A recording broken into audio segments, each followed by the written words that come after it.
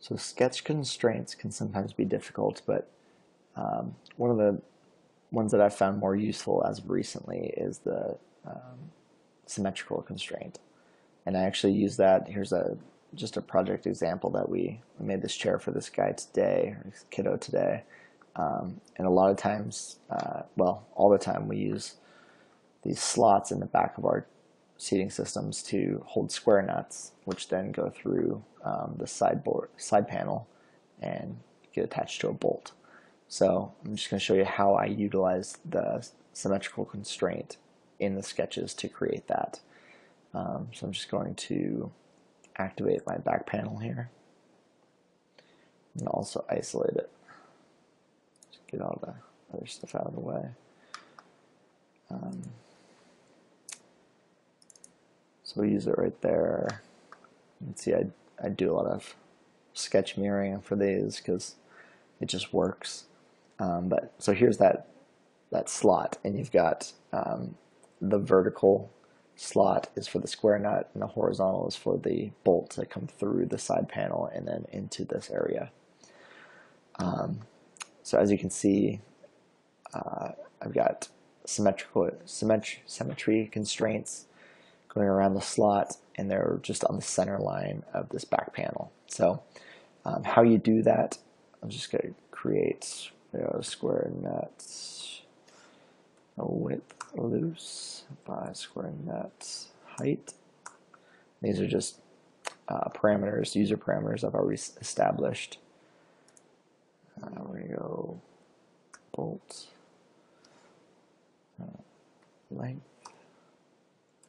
by bits. Okay, and then I'm just going to create a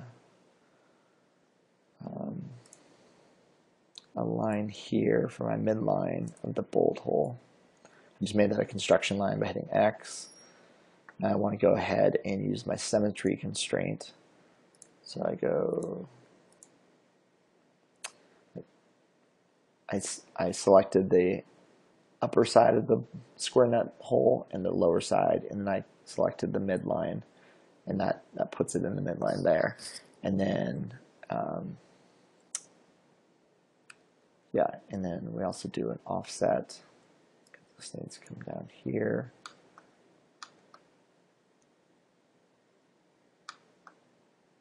Where's that?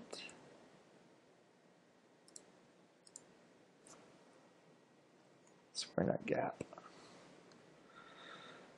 So there you go. And if I want to put this, I could just dimension this midline to be 2 inches, and everything will be locked down. So there you go. Symmetry constraint. It's very good. The other reason I really like to use it, obviously this example doesn't matter, but for our actual use, the backrest height is always changing for us. And so if I'm going to stop this sketch, hopefully it doesn't blow anything up. Okay, so one of the parameters that always changes for us, and I'll show it to you as it happens, is backrest height right here. So we go everything from, let's throw in 12.